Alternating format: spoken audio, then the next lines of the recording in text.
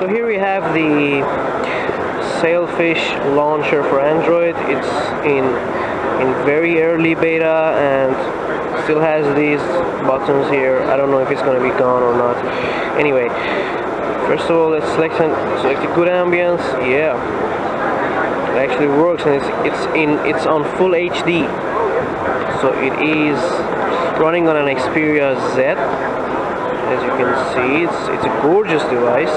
But anyhow, this is the launcher.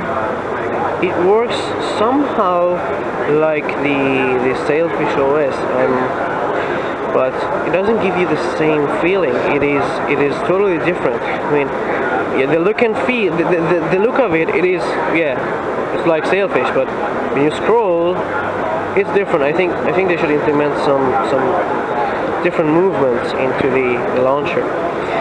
Anyway, we have the open applications here, but they look weird. So does the swipe work? Yes, the swipe works. Let's open this.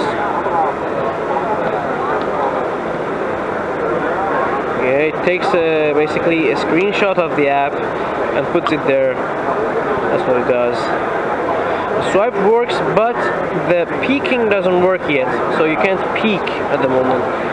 And the swipe to close actually brings the notification area, so you are forced to either do this,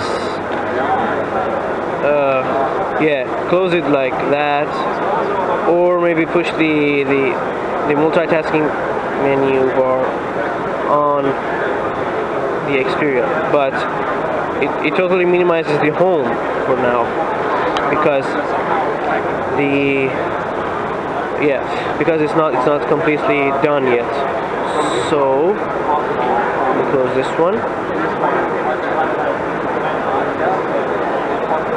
Yeah, it's not working. Anyway, we have the ambiances, we have everything here, and we also have the pulley menu.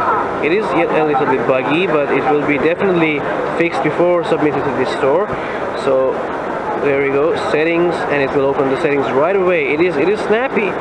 It's exactly like Sailfish, snappy, but it feels that it is still running Android, because when you open the app, it is the native Android. We have the Jolla device, an actual Jolla device. It's my own. You can see near a device with Android Launcher.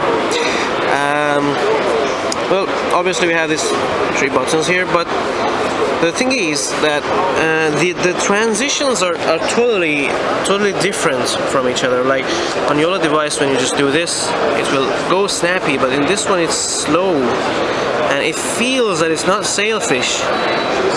It is a little bit, it should be snappy, it should be faster, but on this it's just right away. On this one you actually, wait a second, you can lock the device. No. Well, I think from the look of it, it should be implemented to it.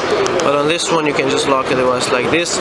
On the pulley menu, you have the settings, but on this you have these options: camera settings, phone, blah blah. But they should be implemented very soon. And sorry.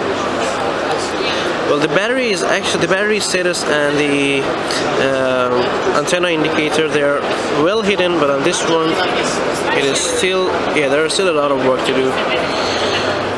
The swipe works, as you can see, but not as good as this one. This one you can peek.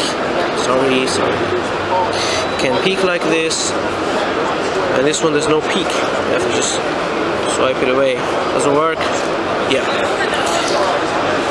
Yeah, these are the basic differences. Thanks.